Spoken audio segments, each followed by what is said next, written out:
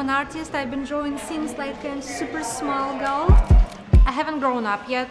I kept my inner child inside and outside and everywhere. I paint lots of unicorn, which is my super signature thing.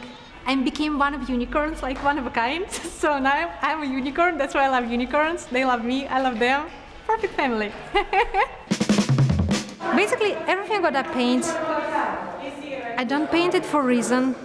I just paint because it's fun, fun, fun.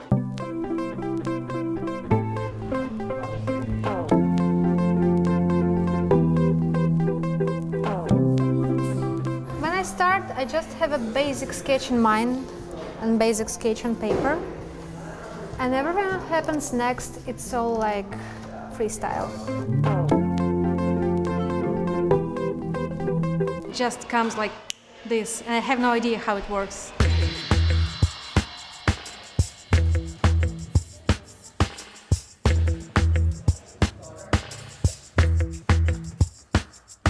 I just love colors, I don't know. Everything colorful attracts me. I'm like a budgie. Colorful thing, I need to touch it.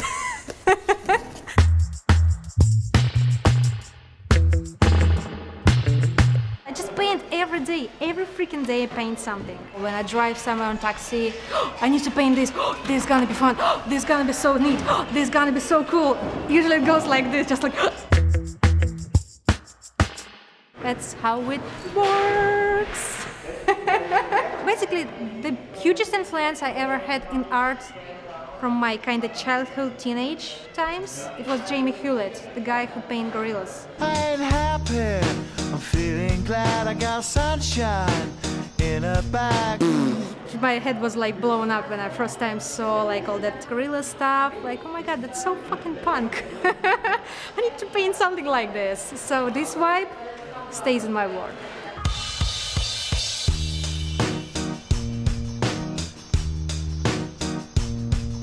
And that's something what made it be a mix of cartoonish, urban art, something street artish, I don't know. But someone on blog called it grunge art, and I was like, okay, that's kinda suits me well, I'm gonna be grunge art artist.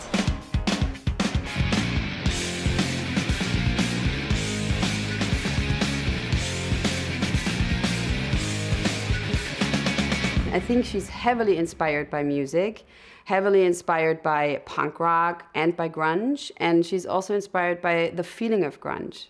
You know, the feeling of we're just gonna go against everything. I'm not gonna go by any rules. I'm not gonna let anybody tell me what to do. With a very strong message. She's also highly political. All these kids are part of the system. They're all the same, they play the same rules, they play the game. And this chicken butt, she plays this game by her own rules. She don't want to be these horses, she want to be unicorn, she's gonna be colorful, she's gonna wear random colors and everything. It's just about that person who chose to be different in life.